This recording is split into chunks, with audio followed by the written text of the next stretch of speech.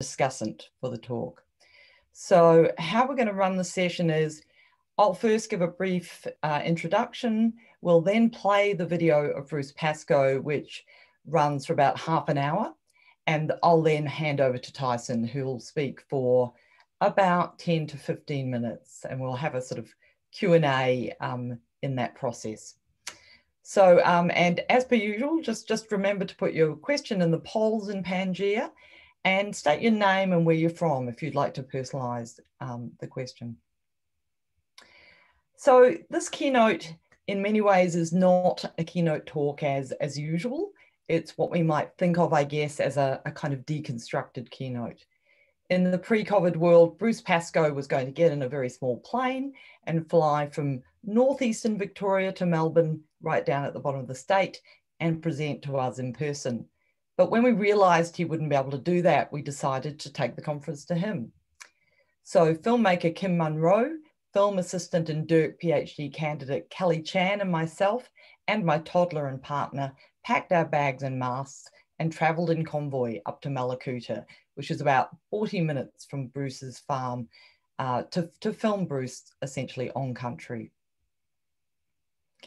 The serendipity of this, and we've all experienced many serendipities during COVID, is that we got to construct the kind of keynote that speaks to Bruce's own political, personal, and philosophical ethos.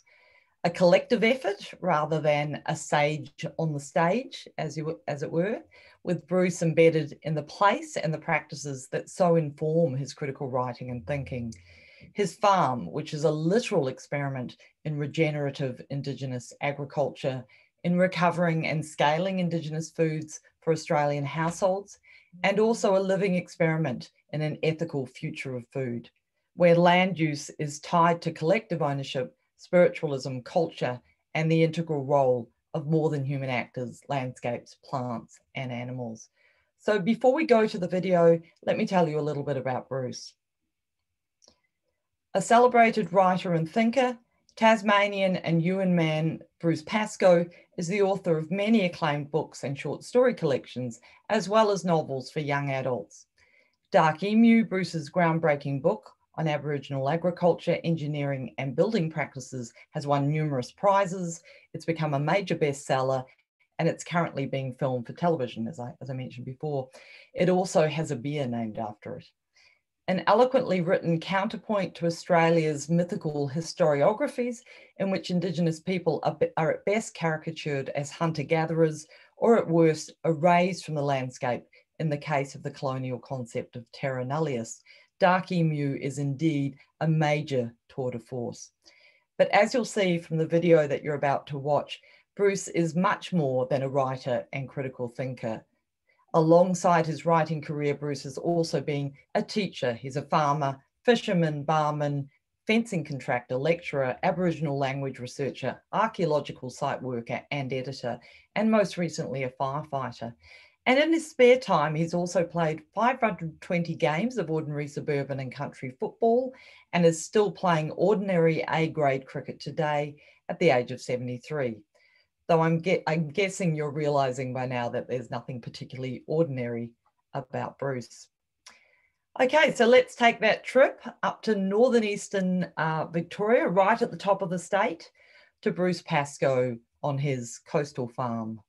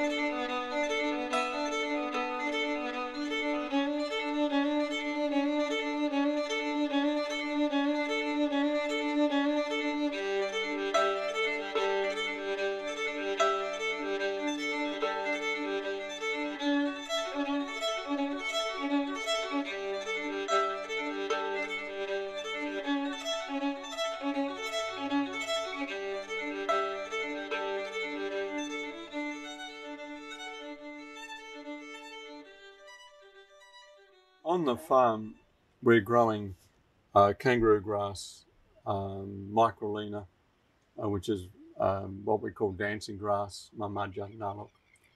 We've also got spear grass and a few other grasses. We harvest them all. We convert them into flour and make bread and pancakes and, you know, all sorts of other things.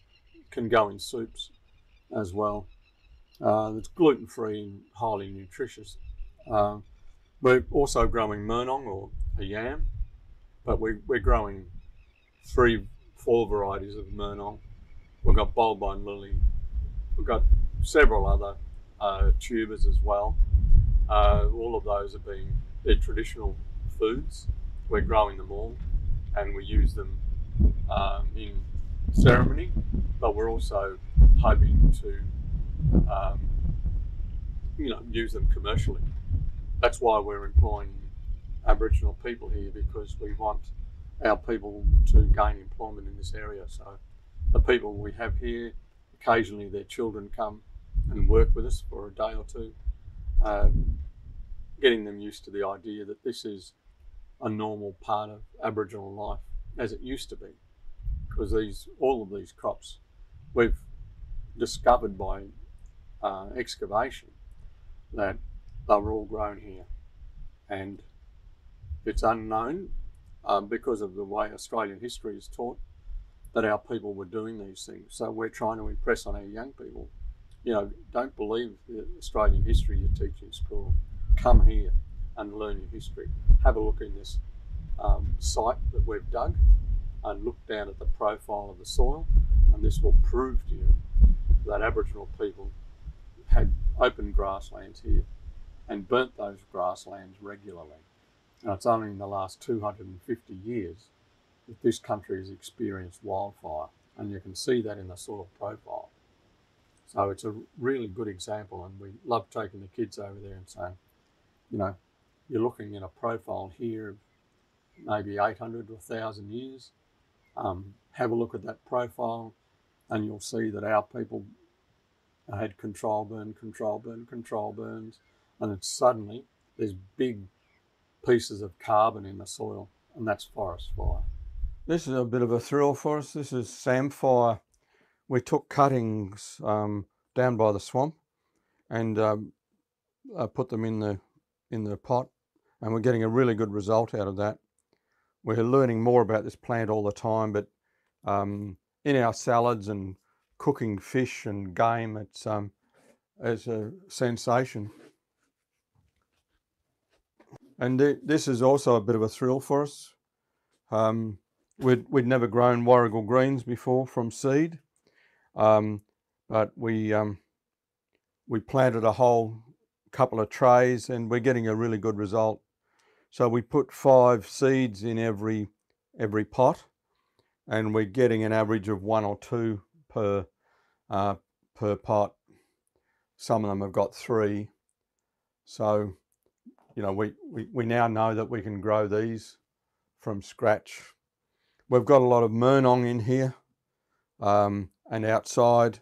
That'll all go into the enclosed gardens. We're also growing a plant here. We don't even know what it's called, but it looked edible. So we tried it, and it has become, it's a blandish flavour, but it's become the basis for our salads. So we can put the more flavourful and aromatic plants in with it.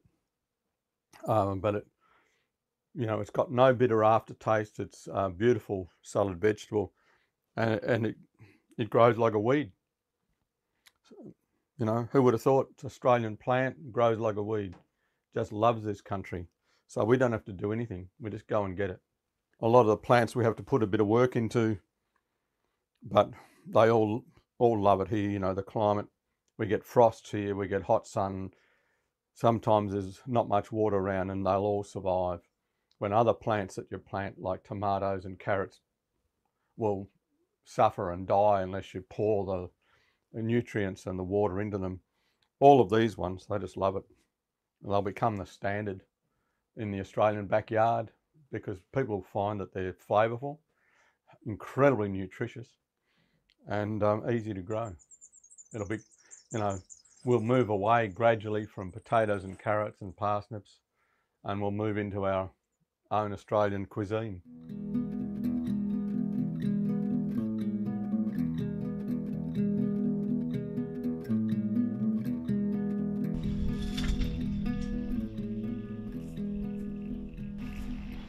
We've got a lot of murnong in here and bulbine lily. All this is sown down to murnong. Same for the other bed there. All these beds have been constructed by Yuin people, and they've got fruit trees in amongst them.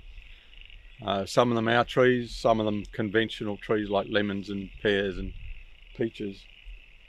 But the aim is that this whole area will be covered in murnong, and it's going to be so thick we can just walk across it and try and make our paths through it without destroying the plants. But we'll be able to harvest commercial quantities out of here.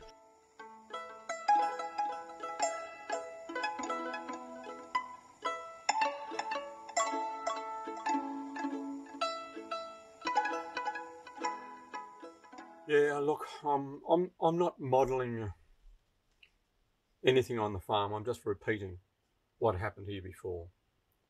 And you know, on this veranda, you'll look around, you'll find things here.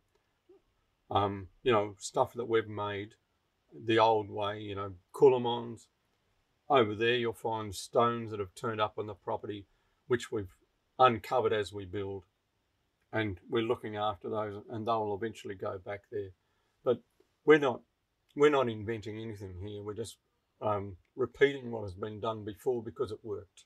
Because working on this land to slow down the water on the property as it used to be stops all the erosion drifting into the river and choking it up and blocking the entrance, because the forestry and agricultural operations further upstream from here are destroying this river.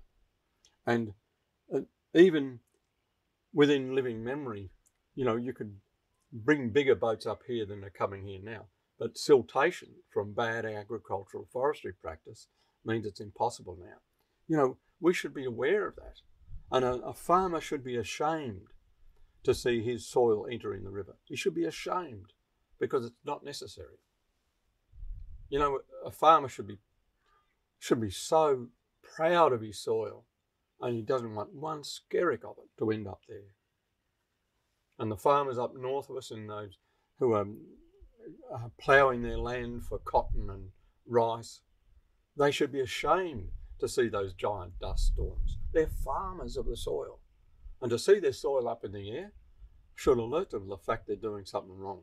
Don't blame the bloody drought. There's no drought. You know, there's no flood. You know, it's Australia. And if you plough the light Australian soils and see a dust storm, it is not drought that did it, it is you. You and your bloody tractor. Don't be proud of your tractor. I've got two, I love them to death because they're so useful to me, but I don't destroy the soil with it.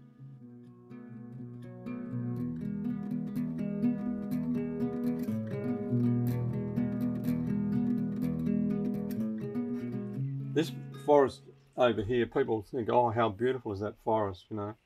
It's a really unnatural forest. It's been logged about 8 times, and there are probably 200 trees to the acre.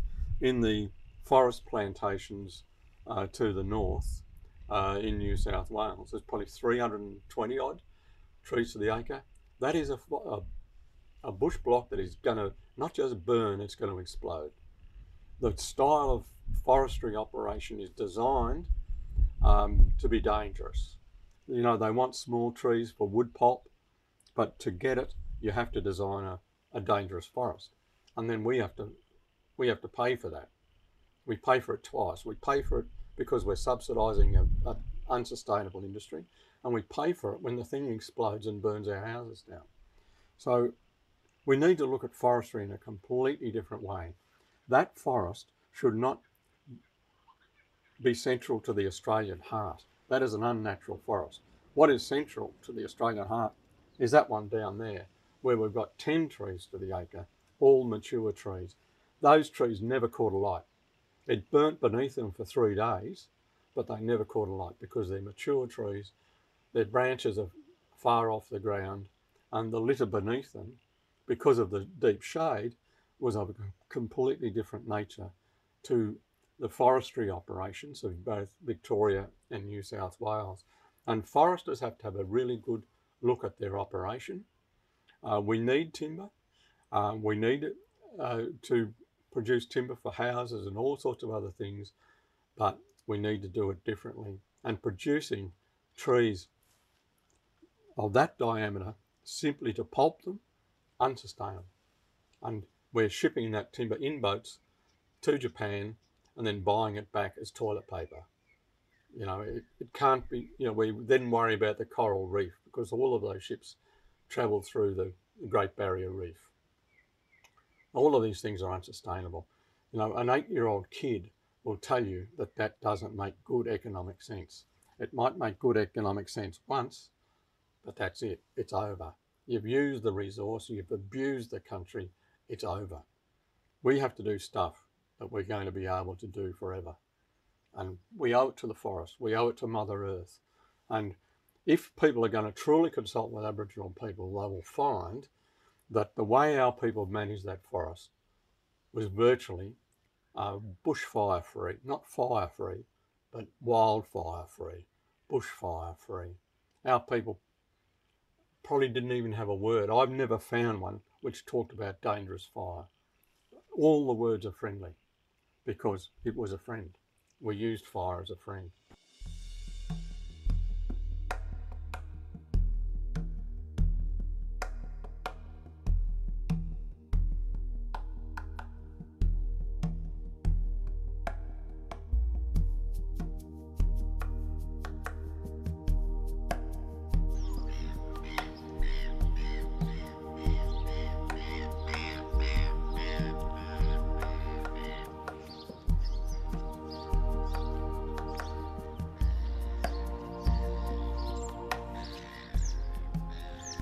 We knew it was going to be bad here. We'd actually been training for it. But when the fire got around Can River, it really got up, you know, they were the worst conditions. And this great column of hot air, flame, ash, and stuff that had been ripped up off the ground created this thermal cloud. And what can happen with them is if the temperature changes or there's a wind change, they can collapse. So that column of air collapsed on Mallacoota. That was burnt January the 1st. This was burnt January the 12th. Even though it was so violent in Mallacoota, it took a fortnight to get here. And it was still as hot here on February the 12th because the fire just kept switching around through all this bush. Felt like I was chasing us, you know, you'd fight it over there one day, you'd fight it here the next day, down there, and then you'd be back here 5 days later, fighting it again. It was incredible.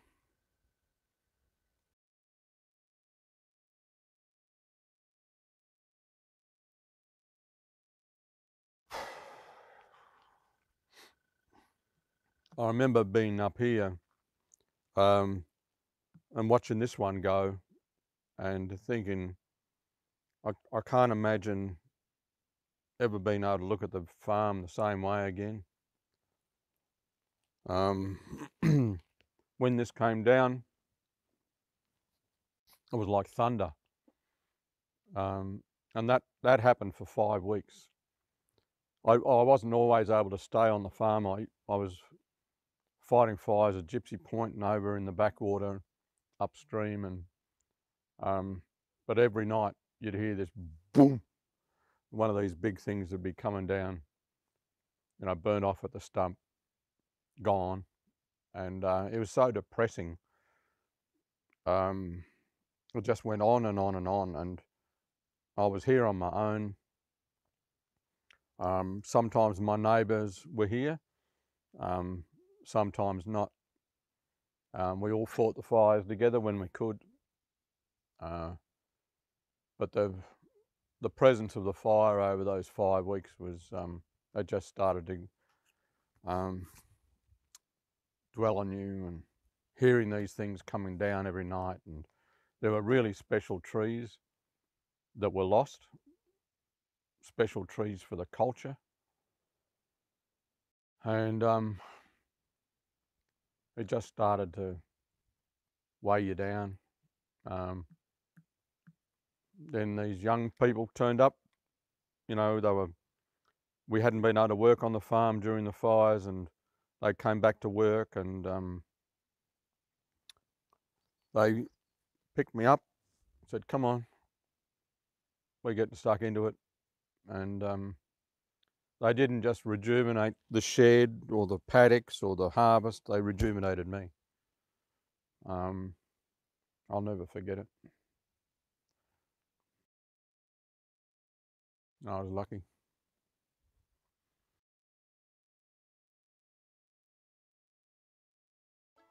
It was hot in here, bloody hot.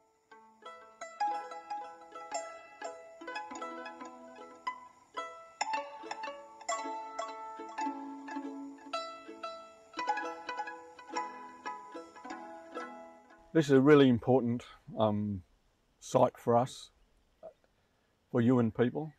It has been used as a ceremonial ground for a long time. We're not sure how long, but we've got a kulamon in the tree over here and another one on the other side of the same tree, which is very old.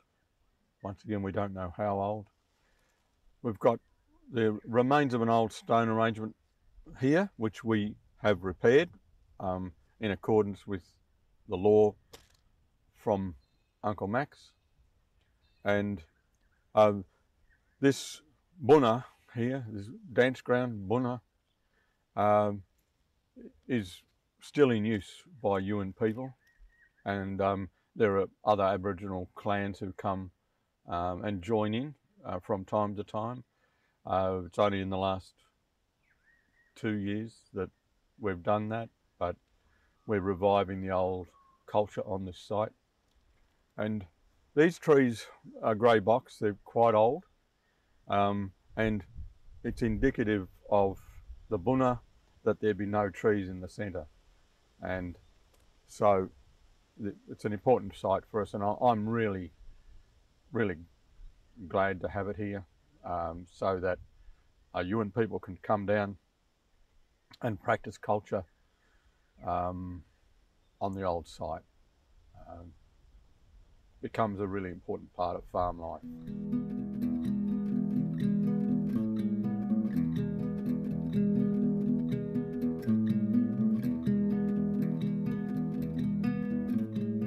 This whole farm is about care. Everything we do, we talk about. We use as much language, Yuin language, as we can in that care.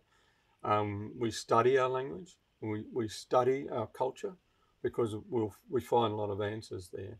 And I'm really fortunate to have Terry and Thaowie and James and people like that here, and Chris, who's non-Aboriginal, but is really conscientious about sustainability. And so that's what we talk about all the time. If we do this, you know, we're repairing a road. If we do this, what does it mean? You know, what does it mean for the country? You know, can we do it in another way? And we're doing that sort of stuff all the time. We've hardly used any new timber here. We've built a lot of stuff. It's all old recycled fence posts. And we're very proud. It takes us a lot longer. And we're very fortunate that the book Dark Emu has gone as well as it has, because the proceeds from that allow us to be a bit generous with the way we do things. But, you know, it's a wonderful thing for us all to be able to do that, because, you know, I'm 72. You know, I'm not going to be doing this for a lot longer, but I can do it at the moment.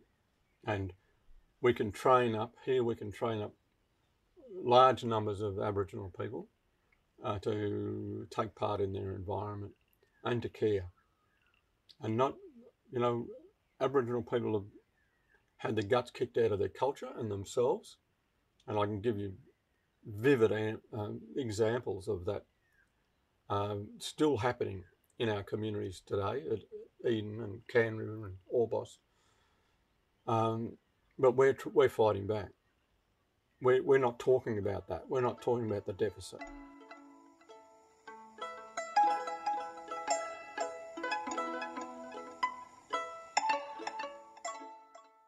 In Australian society and education, it's often said that Aboriginal people lost this and lost that, lost their language, lost their culture, lost their lives, lost their way. But it's all negative talk. We need to be talking instead about what we've found, where we're going, not what happened to us in the past, but where we're going now and how we intend to flourish. So I don't talk about language loss. You know, I'm deeply involved in language. I don't talk about language lost. I talk about language found. You know, it's obvious if you look at our word lists now and what the old people know about language. It's obvious that there are many things missing. There are several birds here. I would love to have their language name, but I don't. But we will get them, and we'll get them in consultation with our elders, not with linguists, but with elders, and we'll sit around and say, now this bird is part of our life, and we don't know what to call it in our language. What are we going to do? So we'll probably borrow from our neighbours if they have that word, and if not, we'll find the word. Because we've invented words for mobile phones, Yana Laka, walk and talk. You know, it's not impossible to find a new word. But I don't, you know, so that's the way I'd like us to look at it. And that's the way we do look at it here, because we've got language books all over the house. At lunchtime, we spread them out on the table. We argue the point here and argue the point there. You know, we found a new salad vegetable the other day. We've got no idea what it is. We don't even know its botanical name. We don't think it has a botanical name. But we're going to have to find a language name for it. So, you know, we'll have some decent old arguments in here about what's the best way to describe this plant, because all Australians will end up eating it. It looks gorgeous on the plate, and it's a beautiful flavour. It is our responsibility to find that word.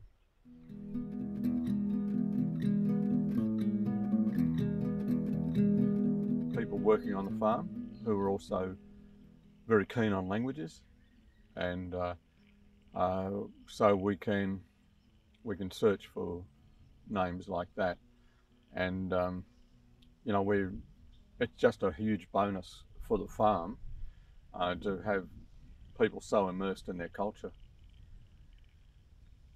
and we encourage them to do that. You know, we've got people studying here at the moment, and we pay them to study, and we're fortunate to be able to have those resources. But it's just a joy to have people learning plants, learning language while at work, because it informs the work and it stimulates the work and gives the work relevance. You know, it's impossible to tell you how much it means, because for me, if this was just farming, you know, I've done farming before. It's hard work, and I'd lose interest. But with these younger people here and their dedication to language and culture and hard work, it's an inspiration to me.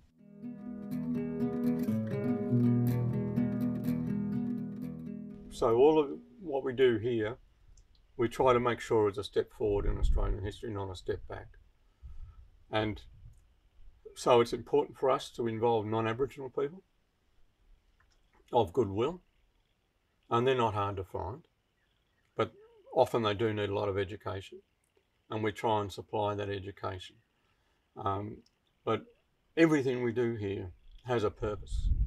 There's not a day when we don't sit down at lunchtime and talk about culture. and after work. And then on our weekends, we go and visit a site,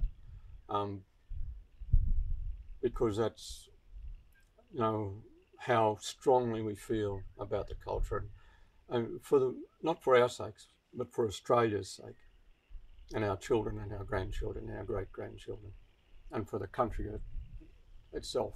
For Mother Earth, this beautiful old girl, you know, who now,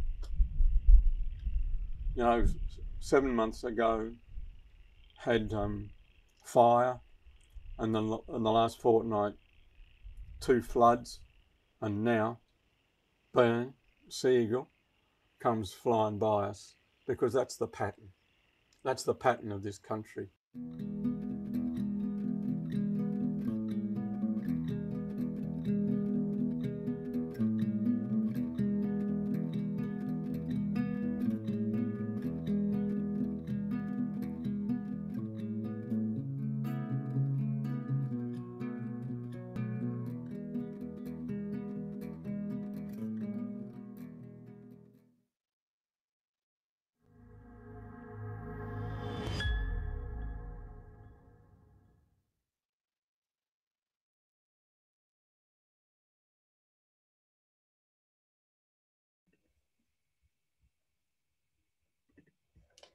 Hello, welcome back. I hope you all really enjoyed that video as much as we enjoyed being on the farm with Bruce. It was really quite an amazing experience, really a kind of life-changing experience in many ways. Now I've got the very great pleasure to introduce our discussant, Tyson Yunkaporta, author, academic, educator, Indigenous thinker, maker of traditional wood carvings, arts critic, researcher, poet, and member of the Apalech Clan from far northern Queensland, with numerous other community and cultural links. Like Bruce's work and teachings, Tyson's most recent book, Sand Talk, which you can see behind me here, is at once a journey into Indigenous storytelling and ontologies, and at the same time, a prescient and beautifully written guide for thinking about how we might live and be in a COVID world. It's playfully, but at the same time deadly serious, subtitle, How Indigenous Thinking Can Save the World, gives you a sense of why Tyson is also particularly well placed to speak at a conference about scale, and also to be a discussant for Bruce Pascoe. Now, I'm just wondering, another person has joined us. Perhaps they can unmute themselves and show themselves on video. I think it's a North Korean hacker. Do you think North Korea? Could be. And there's just going to be a apologies bunch of to any North Koreans who are and actually joining us tonight. Yeah. And video, can that person also show themselves on video? Possibly. Now kick them out. This is great. This is live. This is live coming at you from Australia. We're not quite sure who host 500 is. Are you going to, do you want to show yourself host 500, or should we just go to questions? I think kick them out and just keep going. Okay, so Tyson, yeah. I think one of the I think themes that I guess runs through Bruce's work and also your work is aha, here we are, and here's our surprise visitor, Bruce Pascoe. Welcome. The opposite of North Korea. And the opposite of North Korea, yeah. Tyson was suggesting that you were Zoom bombing us from North Korea, but in fact, Bruce is coming to us from just near Malakuta. So wonderful to have you here, Bruce. Do you want to test your mic? Thanks very much. Oh, great. We can hear you. I've been helping Donald Trump with his campaign. It's good to see you. Oh, great. Well, it's so fabulous to have you and Tyson with us in the room. And you know, I'm feeling like I should really just turn myself off at this point. But so Tyson, do you want to kind of kick things off and perhaps ask Bruce a question? Let's turn the tables on you. Okay. So Bruce, I guess we're talking about scale here as the theme. From my analysis from Indigenous standpoint, I see scale as an imperative of civilization. I see scale as a self-terminating algorithm that civilization is running on. You know, it originates in a series of multipolar traps, giving rise to a system of perverse incentives that demands eternal and infinite growth. Now, you often talk about the what of, you know, regenerative indigenous systems and economies. But yeah, I would like to hear you talk about the how. What are the processes and models of those things? How do they work? Because I see a lot in that video there beyond what you're just saying. There are very big processes and protocols going on with language recovery and recovery of the land, and I see that same pattern. Yeah, so I guess a bit of a free range yarn around that side of things would be wonderful.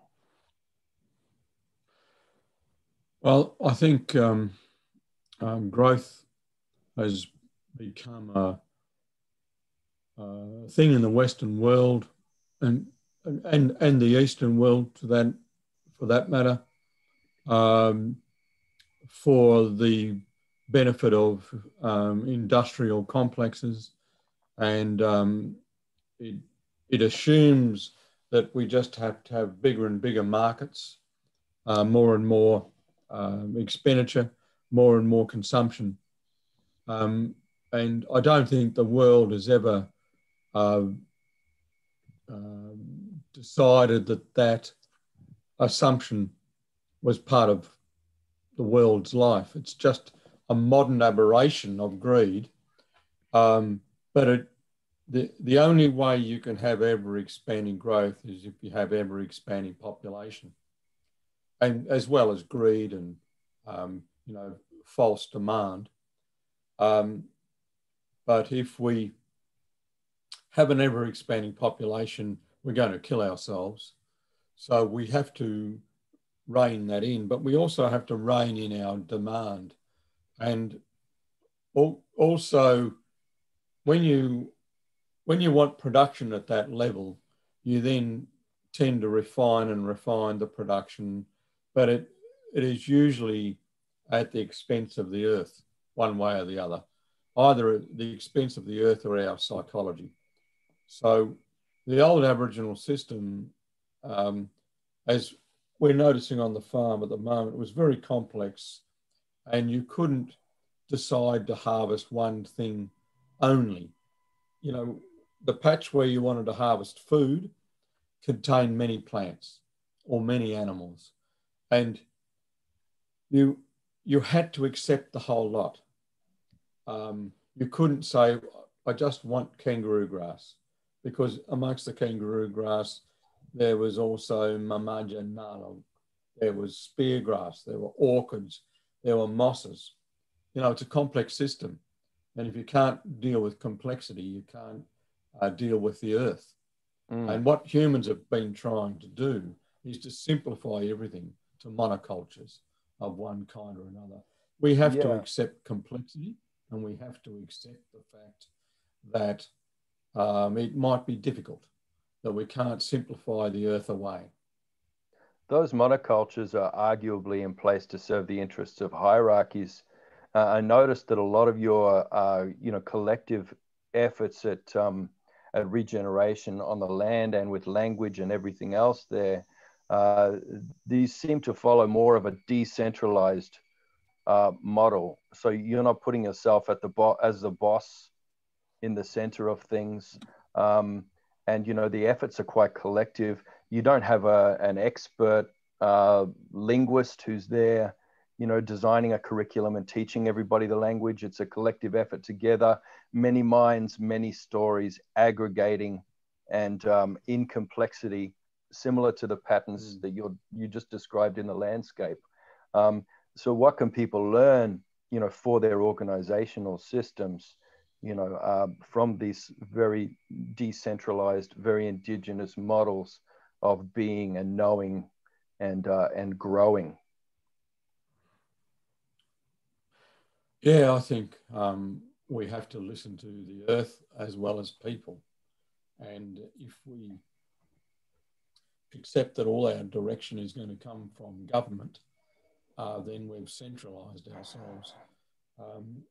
Accepting that government will be able to decide our agricultural, economic and social future is a kind of totalitarianism, which we're supposed to deride. But we're very totalitarian in the world at the moment, and we should diversify and become more complex. The New Zealand political system is more or less designed so that no party will ever have a majority.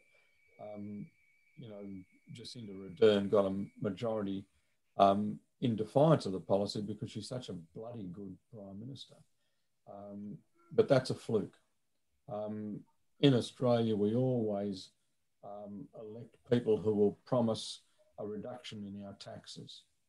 We don't vote for people who will promise us a better environment or promise us that we'll still be here in 2080. We will go for a 1.5% reduction in our income tax, delayed by 5 years. So that outside the realm of the government that we're electing. Australians have voted through the hip pocket ever since I can remember. No election has been decided on philosophy or hope or generosity. It's always been selfish. Well, that's a representative democracy system you're looking at there. There are a lot of people who are working to recover more kind of indigenous models of governance. So one of the problems, though, with collective governance, as we have always done it here, when they're trying to redesign those systems now, one of the problems is what they call multipolar traps. Multipolar traps are basically, the problem of when everybody owns everything collectively, all you need is one idiot to start doing the wrong thing in there or taking more than he needs to get an unfair advantage. And then suddenly everybody has to start doing it and becoming bad actors in that system. But in our traditional cultures, there have always been systems of checks and balances to limit that behavior. Can you speak to that? Yeah, well, in the old system, all power never resided in the one being, either man or woman. A number of people had control of a particular part of the story or the law, but that law could not be executed without the permission of all the others. So it is like a very complex Senate, and you might get through the men's section of that Senate and then you would be confronted by the women's section. So what it produced was an incredibly conservative government. And, we've learned to hate conservatism because it led us into the Vietnam War, World Wars I and II, Korea, all of those things. So we now think of conservatism as an excuse for miners to make billions out of the Commonwealth. But in fact, the Aboriginal version of conservatism was just respect for Mother Earth. And you say that, and I know that people will grimace and, look away because as soon as you mention love in any political situation, you classify yourself as a general idiot. But love of Mother Earth is really the fundament of Aboriginal law. And there have always been very firm boundary protocols around each Indigenous territory. However, those territories will also have traditionally been engaged in a lot of exchange and trade right across the continent and even beyond the continent. How did that? I mean, you know, so it's a remarkable balance of maintaining the sovereignty of a territory while at the same time remaining in a kind of dynamic balance with a lot of other territories with their own interests. How did we manage that? Well, I think it's managed because ego was extracted from the equation.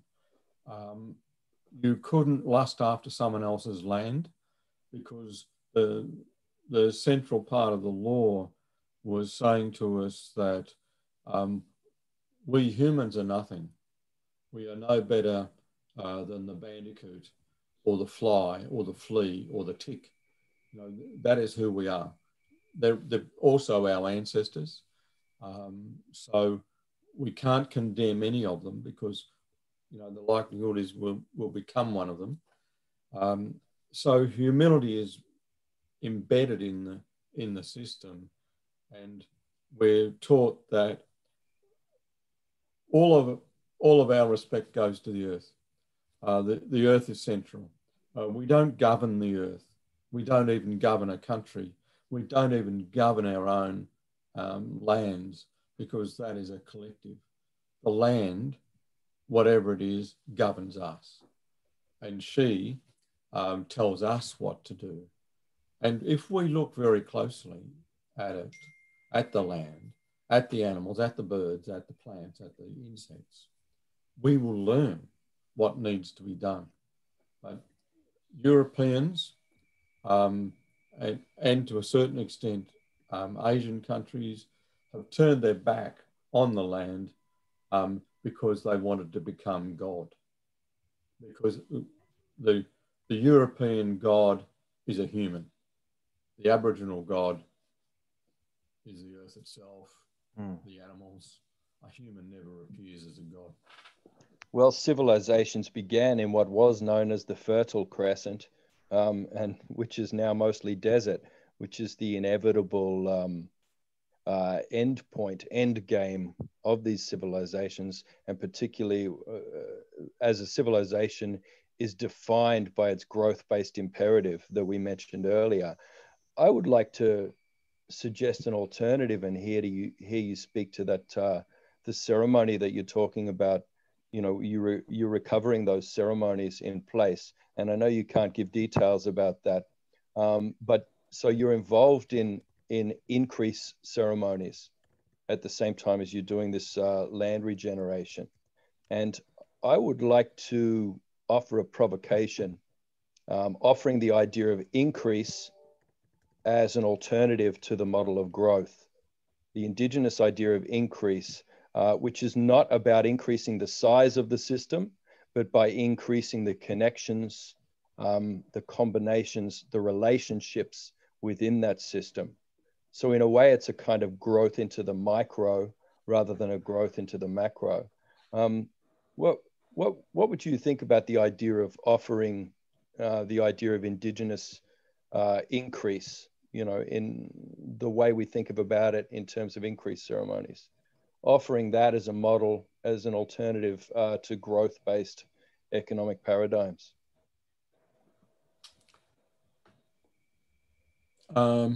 It's a really interesting question. And as you say, when we say increase, we're not talking about a bigger yield for more people. We're talking about continuance of the system, and that our only contribution to it is care for the earth.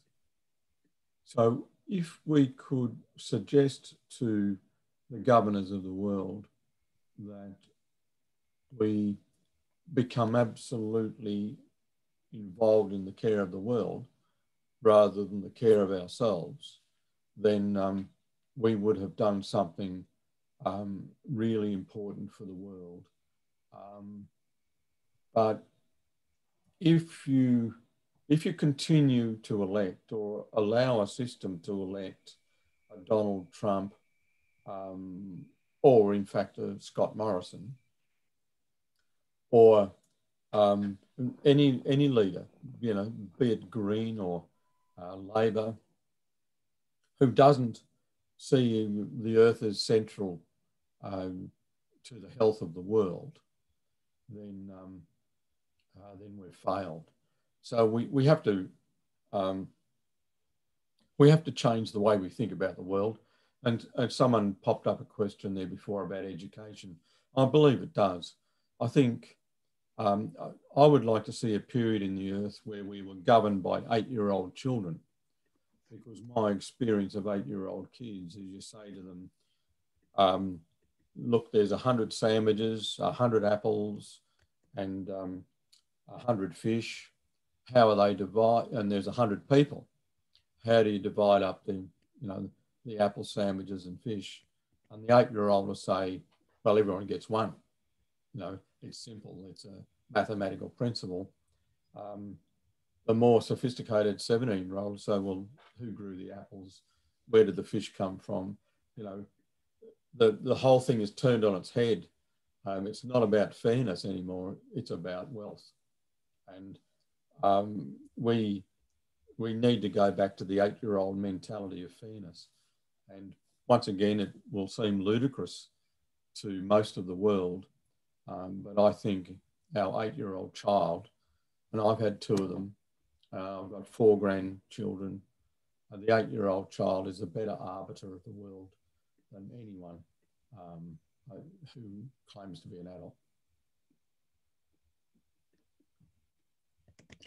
We've actually got quite a few questions from the audience, if we can perhaps turn to them.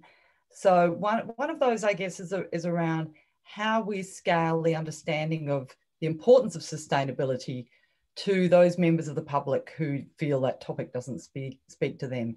How can we make the general public feel that sustainability is intrinsic to their livelihood and well-being? It's just a small question. Well, I think in the initial instance, we talk to them in their own language. We talk to them about economic mathematics, and we show them that the trajectory that we're on is going to destroy us. And you know, most capitalists understand the word destruction. And I think we need to put a real lot of work into educating our business leaders that we ultimately go to destroy ourselves. And business leaders are noticing this, because look at the way they've walked away from coal. Even though our governments try to boost coal and argue for it because of vested interests and things like that, business leaders are walking away from it because they can see there's no future in it. So there's a divide between the intelligence of the business leaders, not just their intelligence, but their morality, and the morality of big capital, because big capital wants to survive. And what we need to do is talk to big capital and say, we will allow you to survive. We, the people, will allow you to survive. But these are now the conditions. The conditions are ever and ever greater wealth. One of the other conditions will be that everyone in Africa will be fed now. No one in Africa will be given poisoned Australian or Chinese milk. You know, these are basic moral principles. That's where the 8-year-old comes into it.